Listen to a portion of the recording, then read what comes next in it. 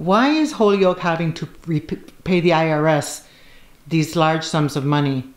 Every once in a while, most recently was $30,000. I know you went before the council and you addressed this issue, but for those who didn't sit through the entire city council meeting, could you please tell us again, why is Holyoke paying why is Holyoke paying penalty fees? Sure, absolutely.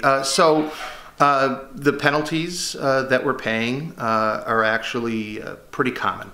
That isn't to say we should accept that we need to pay them, but we do. And it's really no different than when somebody files their own individual taxes. We're talking about withholding taxes, we're talking about taxes related to payroll. That's what we're talking about here. And so it's no different than when somebody files their annual tax, their individual tax return. The money that gets taken out of your check each week is an estimate of what you owe the IRS. And come April 15th, if you haven't paid what you owe and you don't send that money in, you may be penalized. Even if you do file on the 15th and it turns out more money was owed based on what you earned, the IRS will also penalize you for that. That's very common, and that happens to people on a regular basis. Even when people file estimated taxes or file an extension, they still have to pay what they feel they owe.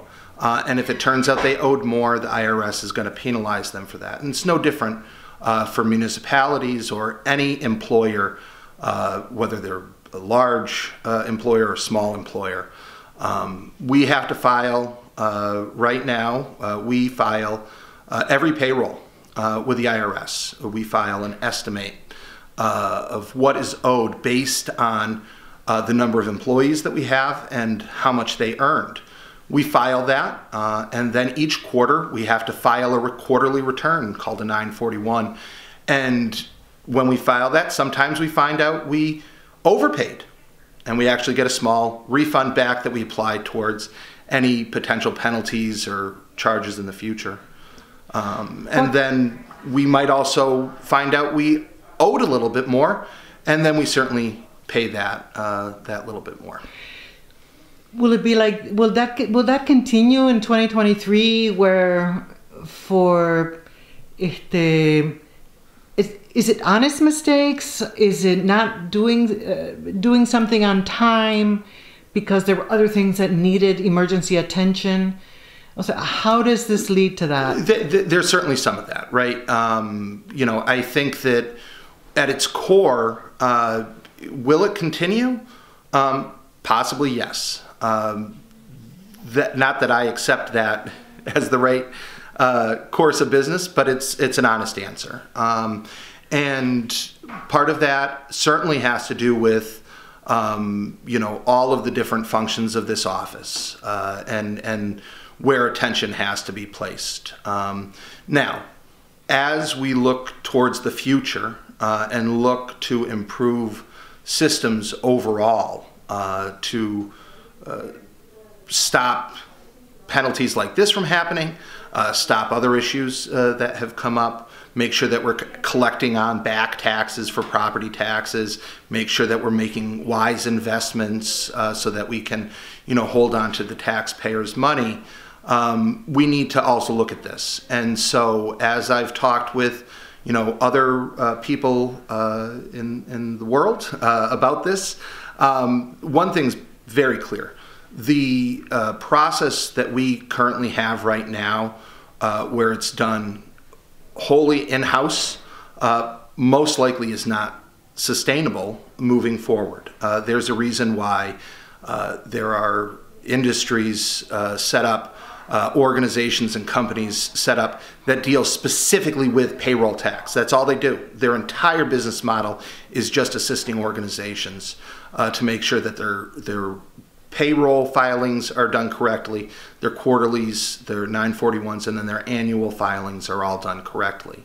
That's certainly something we need to explore. At the same time, we need to make sure that the things that we are doing in our office are being done in a timely fashion. Some of these penalties result from the payroll date was the 28th.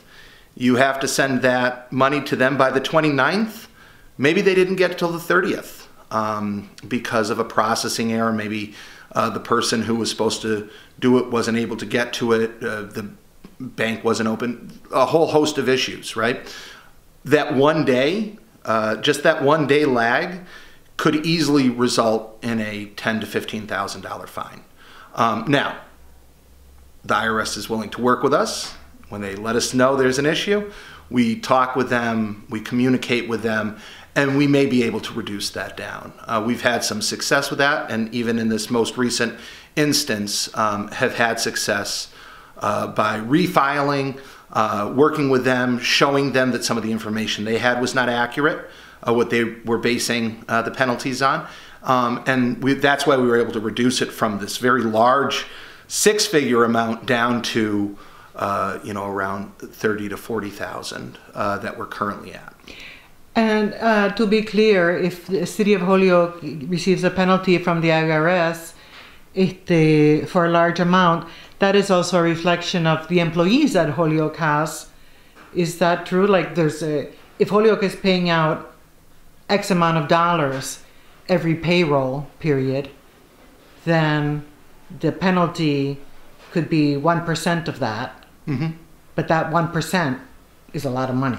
Yes. Oh, I mean, we just processed payroll today for the last payroll of the calendar year, and we sent close to $500,000 to the IRS based on that for all the hundreds of close to 2,000 employees that we have that we process payroll for on a biweekly basis. So that's money we send out twice a month to the IRS. And again, if it's a day late, 1% of that, it starts to add up. Oh, don't ask me to do math. No. Okay.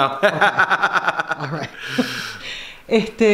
So basically, to address concerns from city councilors or residents, this is not that paperwork went missing or somebody's not doing their job well. This is what happens in the course of business sometimes, these glitches, when you're dealing with multi-million-dollar organizations. In this case, it's the City of Holyoke. That's absolutely correct. And I think where it does, is it cause for concern? Certainly. Anytime we have to pay a penalty or a fine, we should be asking ourselves why and looking at ways to address that. There's a reason why this budget line exists. It's not new. It's been there for at least 20, if not 30 years as a line. That doesn't mean it gets paid. Money comes out every year from it.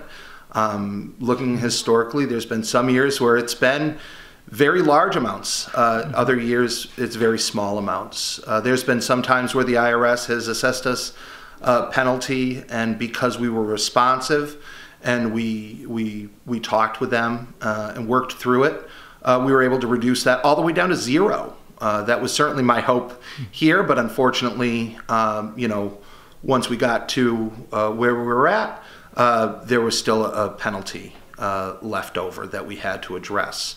Now, ultimately, someone is responsible, right? And in this office, the treasurer is responsible to make sure that these things are being addressed. And I know that the people who have sat here previously did their absolute best to make sure that these things were addressed. And honestly, they also were able to reduce some of these penalties down historically by being responsive. But we're in a position right now as a city with the council that we have, the mayor that we have, the folks that we have working in our offices, this new sense, a renewed sense of energy that I certainly feel here at City Hall to address these and tackle these issues. It's certainly one of the reasons why I wanted to address this as part of the supplemental budget process.